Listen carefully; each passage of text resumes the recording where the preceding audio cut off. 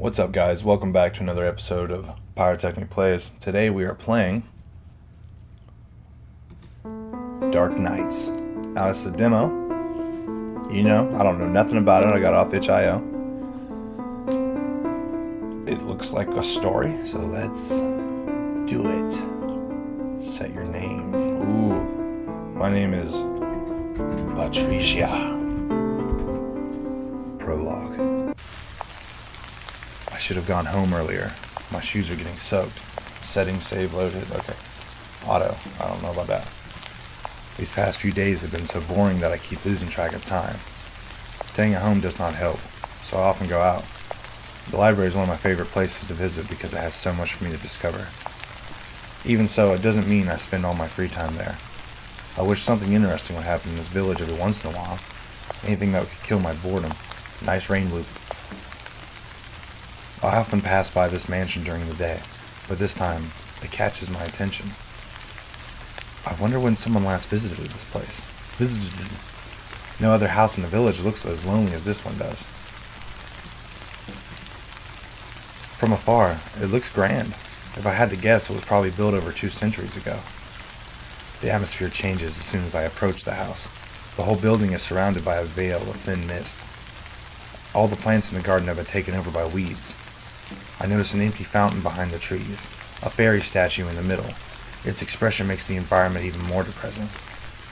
No matter how you look at it, this place has an incredibly mysterious aura. There is something new to discover with each gaze around the premise. Some of the windows are broken, and the doors locked with heavy chains. My feet start to get cold. Love that rain loop, drawing my attention to my wet socks. I have to come back another time if I want to explore. As I am about to turn around, I see a shadow move behind the windows. Oh, I saw it. I seen it. I try to focus on it, but it's already gone, as if nothing ever happened. Was it a person, or was it just my imagination? I continue staring at the windows, but nothing else happens. Even though that was strange, I am more curious than freaked out. Anyway, I don't want to stay in the rain any longer than necessary thinking about this random shit in the window.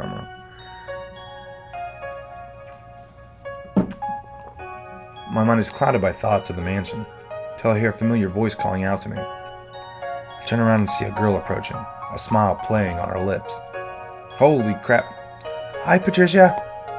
Good morning, Ikuya. Oh gosh, I met Ikuya in primary school, and we have been good friends ever since. At this school, every class wears a unique uniform designed to tell them apart. Okay? It might seem confusing to those unfamiliar with our system, but I like it. Diversity is what makes the school special, compared to those in large cities. How are you? I'm fine, as usual. Aren't you worried about the school trip this week? Should I be? I've heard of a demon that kidnaps people who go in there. Oh, that's hogwash. Doesn't that sound scary? What if we get kidnapped? That's only a rumor. It was all over the local newspapers. Didn't you read? Why is her name question marks? Oh, it was all over the local newspapers.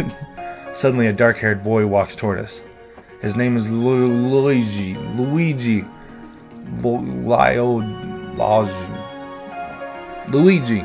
like Ikuya, I met him in primary school. He is not concerned about the school's dress policy. He wears his uniform however he likes, even if it is out of fashion. He also has crosses, 3 crosses. We're always in the same class, but I do not mind. It can be quite fun with him around. Luigi can be a jerk sometimes, but he never has bad intentions. Nah, I don't have enough time to read the newspaper every day.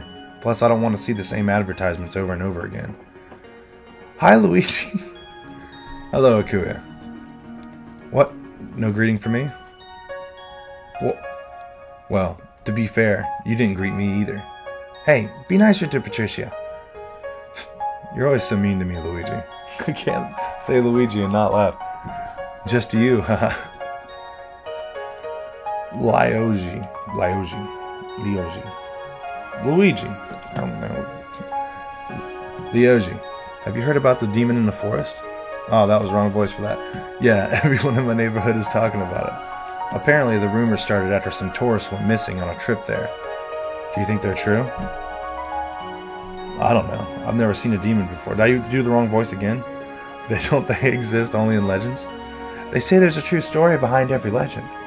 This village has many tales, but I doubt they're all true. Oh my gosh, I need to get on board with this. If it's true, I hope our little demon friend doesn't eat people. Even if it does, it wouldn't eat you. You taste too bad. Akuya punches Ryoji.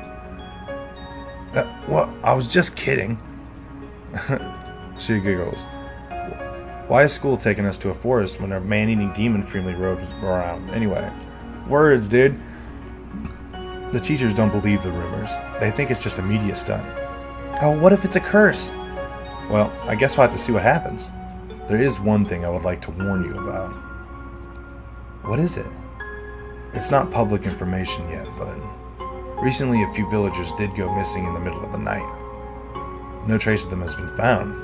It is as if they vanished. Vanished. This sort of thing has never happened here before. And I know this because my dad has told me. Oh my goodness! For real? Yeah. So it'd do you too good to be careful. I sure won't be walking around alone again. If we were headed in the same direction, I could walk you home. Another option, you can ask your brother to pick you up, in case I don't feel like it. My brother? No, not him. Why? He's from the elite class. He stands out too much. Well, if all eyes are on you, no one's going to make a move.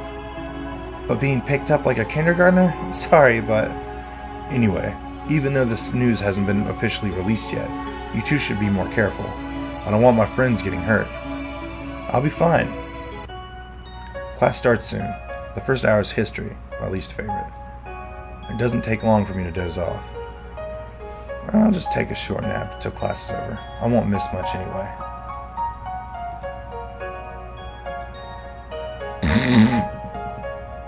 All does that mean? When I finally opened my eyes, school has already ended. Why do I sound like a guy? I slept through all my classes. I should be reprimanded for it, but my teacher, Mr. Blanchett, how are you going to have all these names, and then the teacher's name is Blanchett? Does not usually mind. He gives me special treatment because he knows I live alone. Perhaps I should not do that too often, though. My classmates look at me with resentful glares. I notice assignments laying on my desk, history and chemistry. Mr. Blanchett gives us more homework than usual. Can't get any more boring than doing the same assignments over and over again. Seems like the other students have already gone home. Akuya and Ryoji didn't even bother to wake me up. Whoa, save? Okay, yeah. I didn't know I pressed it. Whoa. How do I back? Alright. I will get back at them for this. Alright, right click is save, okay. Now I feel too lazy to get up. I got up though. Once I am ready, I start to head home. As usual, I'm walking alone. Akuyu's house is... Didn't he just tell you not to walk home? Akuyu's house is in the opposite direction, and Ryoji is always busy with his after-school activities. Even though I'm walking on the main road, no one is around. It is unusually quiet today, and even after what Ryoji told me, I'm feeling especially on edge. My footsteps echo in the silence of the empty street. When I hear another set of footsteps, I glance back, relaxing when I see it's only a boy from my school. Don't trust him. I look up at the cloudless sky and yawn. Even though I haven't done anything today, I feel so exhausted. I want to jump back into bed. I feel you on that. I take a few turns. It might be coincidence, but the boy behind me seems to be following me. And I've been walking very slowly this entire time, so he should have passed me by now. I should test him. There's an easy trick to find out if someone is following you or not. If I turn 3 times clockwise or counterclockwise at forks in the road, I will walk in a circle. If the other person does that too, it means they have no destination. I enter a small alley. I take a turn. I turn once more, and again. Now if he's still following me, I know it's not just a coincidence. Right on cue, I hear the footsteps behind me. That guy is still following me? That sure is interesting. I speed up, trying to get him off my heels by taking more turns. All of a sudden, my arm is grabbed. Oh, silhouettes. I abruptly stop and turn around. It seems that my stalker has caught up with me. Oh, he's just a first year. Hello, We don't know each other, but we... Okay, I should say... Okay, back. But we go to the same school, and I just wanted to ask you something. What is it? And why is this really weird music playing while you're around me? Well, will you go out with me? Why is this music so... boy, is that all you wanted to ask?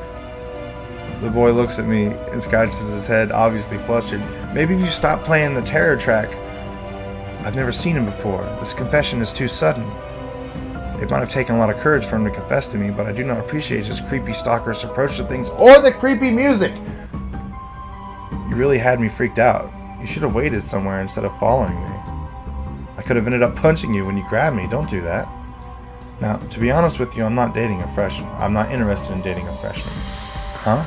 I thought we were in the same year. You look so young. Anyway, I wasn't stalking. I just... You got it wrong, alright? Maybe you should memorize the uniforms for each class. I'm pretty new here. The first time I saw you, I immediately fell for you. Didn't you just see me just... You don't even know what... Also, why are you silhouetted and playing creepy music? Will you go out with me? Please, give me a chance. I roll my eyes at his cheesy lines. So impatient, too. My answer is still no.